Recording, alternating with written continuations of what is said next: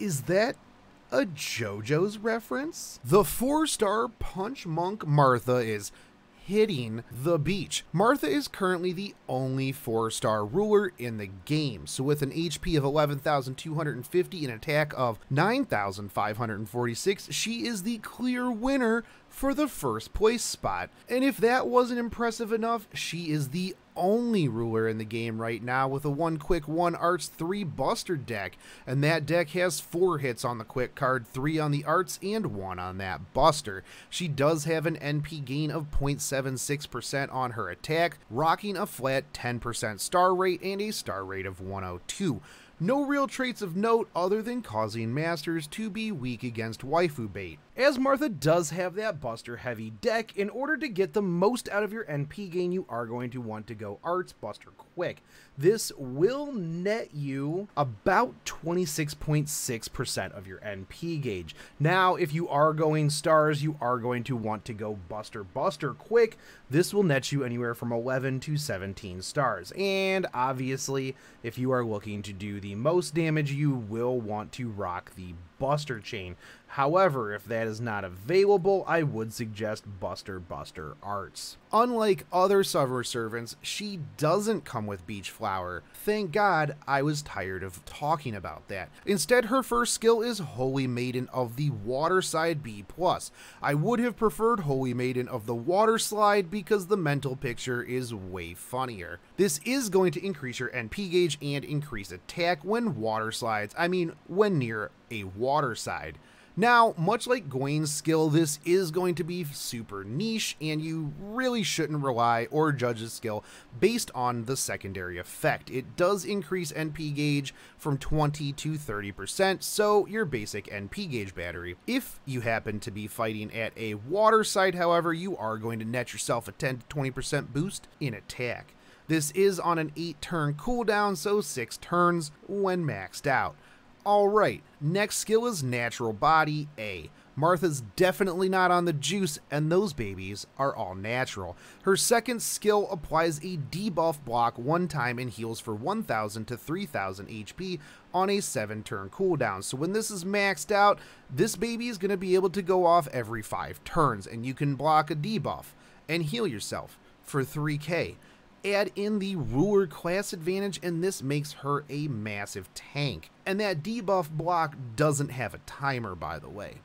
Now, third skill, Limbs of Jacob. I imagine that Jacob's the name of the last guy who tried to get a little frisky with this sexy saint. Limbs of Jacob applies a special damage to Martha's attack, so when she is laying the hurt down on things that are divine, evil, undead, or demons, basically bosses, she is going to be punching holes through them that even Flex Tape will have a hard time fixing.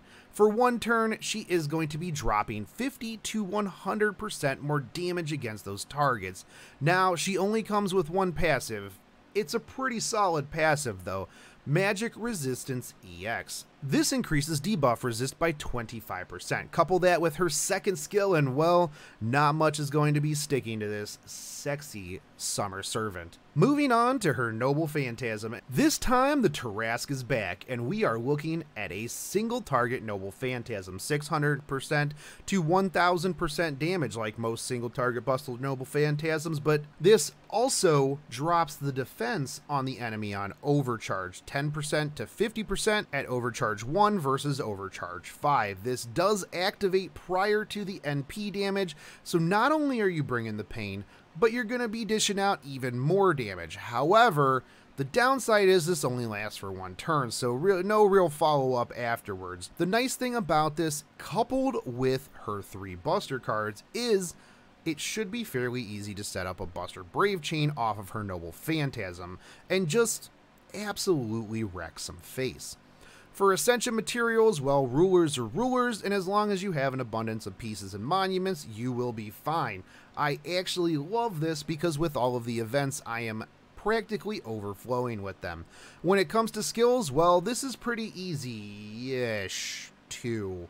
If you are overflowing with gems, that is 4 of each gem up until level 8, and then you will need 6 Tear Stones of Blood and then 12 Dragon Scales.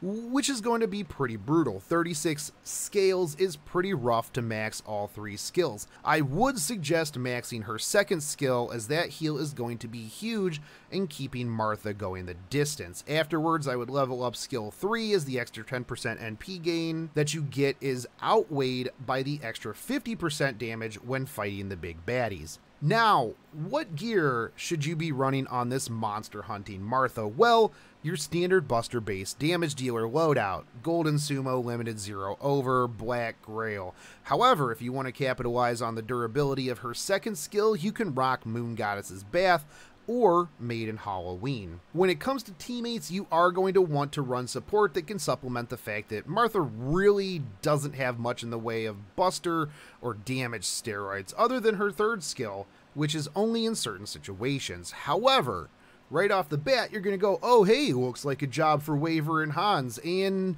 well, you wouldn't be wrong. Shakespeare is also a good option with not only buster up, but a targetable NP gauge increase, which she can also make good use of. Now, outside of support, you can also run Emi Assassin to take advantage of her class advantage and tankiness by dropping the targetable taunt onto her, as well as providing extra stars. Additionally, the detriment of his second skill won't bother Martha too much, as the 20% decrease to debuff resist will still leave her with an extra 5% from her passives, which is actually better than some other servant's whole passive. Additionally, teaming her up with a Nightingale for that targetable buster buff is a very viable option as well. So overall, at the end of the day, not only is Martha the only ruler in the game currently that is geared towards being heavily offensive, but she is the only ruler to rock that 3 buster deck with the buster NP. Her ruler class advantage makes her very tanky. However, she will tend to get outclassed in damage by servants who can bring class advantage. On the upside, she will do flat damage to most classes, so you can bring her to more fights than just what she has advantage against. Her health, while top of the charts for 4-star rulers, because there's only one, does fall about middle of the pack in terms of 4 stars in general. However, she is built to be durable and boasts some of the best durability when it comes to 4 stars. She does not, however, have an evade or an invincibility, so while she is very tanky, she does not have a hard counter to noble phantasms. And while she is a bit greedy in her skills, she is very self-sufficient and fits amazingly on a buster team due to her buster-centric deck. Not only that, but you can chuckle to yourself and make JoJo references every time she hits the field. I hope that has given you a good overview of the walking JoJo's meme that is Martha Ruler. I would like to take this opportunity to thank all of the Patreons who help support this channel. You guys are awesome. If you would like to join them, there is a link down in the description. When you sign up for my Patreon at whatever tier you are comfortable, you will get access to my scripts. I do host private Patreon chill streams where you can watch me work on videos, chat with me, ask me questions, whatever. You can participate in polls to go, hey, what's coming up next? I throw those out there very often. But if you just would like to support the channel, make sure you hit that subscribe button, hit that bell notification, drop me a like and a comment, and I will catch you on the next one. Take it easy. Peace. Just run away with me, darling. We'll get